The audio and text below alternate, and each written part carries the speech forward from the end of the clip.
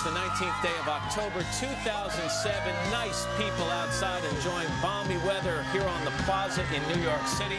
We're going to get outside and say hi to them in a second. Meanwhile, we're playing them some great music. They're enjoying a classic Aerosmith tune, and there's a reason we're playing it. I'm Matt Lauer, along with Meredith Vieira. And coming up in this half hour, Steven Tyler, like you've never seen him before. This is a guy who's belted out thousands of songs like Dream On over and over again. But what do you think all the singing has done to his vocal cords? We're going to take an up-close look. Whoa. Just one example. Look at that. That's wild. And there he is. According to some estimates, apparently his vocal cords have banged together 1 billion times. Jeez. Over his career. It's all part of the Great Human Machine, a great National Geographic special. We're going to find out why Steven wanted to be a part of that in just a little while. Sort of brave of him to do that. Yeah, well, cameras and stuff down his throat. He's chewing gum. Exactly. All right. Also, we have an important... And now Thank you. here's Matt. All right, Meredith, thanks very much. Now to the human body like you've probably never seen it before. With stunning high-definition footage, radical scientific advances, and powerful first-hand accounts, a new National Geographic special plunges deep into the marvels of the human body and explores striking feats of medical advancement, including real-time measurements of Aerosmith lead singer Steven Tyler's vocal cords after recovering from laser surgery. Steven is here this morning with his surgeon, Dr. Steven Zeitels. Guys, good morning to both of you. Good to see you. Good morning. How'd you get involved in this?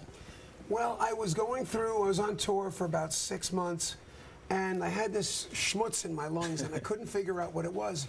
And I wound up in actually the infectious disease clinic in Mass General. You lose your voice completely? No, there was something in my lungs, I couldn't figure it out. I wound up going up and seeing this gentleman, Dr. Steven Zeitels, who said, "How do you sleep at night?" I said, "On my back." He goes, "Well, it's probably dripping down and going into your lungs, and you have something wrong here." I said, "This is my guy." How common is the condition he was suffering from? Well, I think it's not too uncommon to have those kinds of symptoms, especially if you're changing environments. But ultimately, what it led to is problems when he was on stage, which led to the vocal cord hemorrhage. So you didn't just say to him, "Okay, start sleeping on your stomach." You said there is a way we can repair this, and it was with a pretty much of new technology used. Well, then I went back on tour. Right. And I went from California on a plane, long flight, to Florida. And the next day we had a show, and I blew it out. Flat tire, so to speak. I couldn't sing, I couldn't speak. I went to see him. He said you had some broken blood vessels. All right, so how did you repair the blood vessels?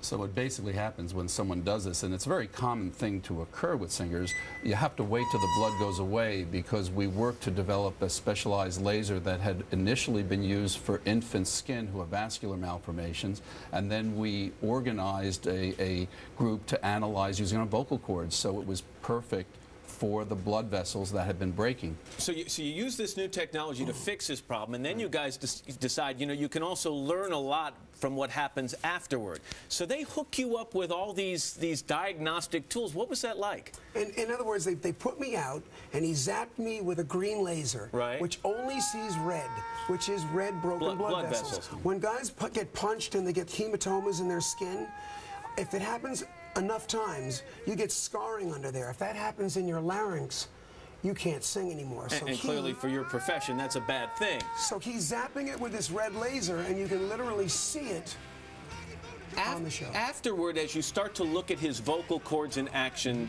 upon healing, sure. First of all, what was it like to have that scope so we could actually see that? Was that bizarre? Very. They numb your throat or they go down your nose. But in order to sing, they went down my nose. And I'm sitting there and I'm thinking, well, what if I sang Dream On? Now, his clinic just happens to have a piano at the end of the hallway. Right. Ran down, hit an F minor, and I hit the Dream On, Dream On! And then I went to National Geographic and I said, would you guys mind doing, and one thing led to another, you know, we're doing a human body thing. And so while I was in the chair and he was scoping me, I sang that note, and they fused it together.